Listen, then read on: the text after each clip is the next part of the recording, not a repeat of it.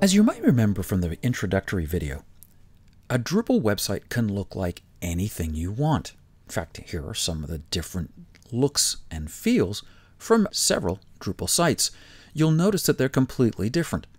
Well, this is based on the theme. Themes can make your Drupal site look like anything they want. So here's a couple of things to remember about themes.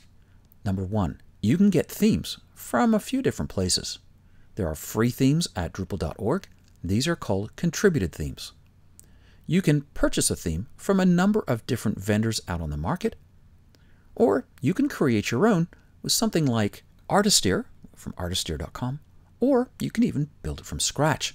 Contributed themes can be found at drupal.org/project/themes. A contributed theme can be one of several flavors as well. You can have a very simple contributed theme.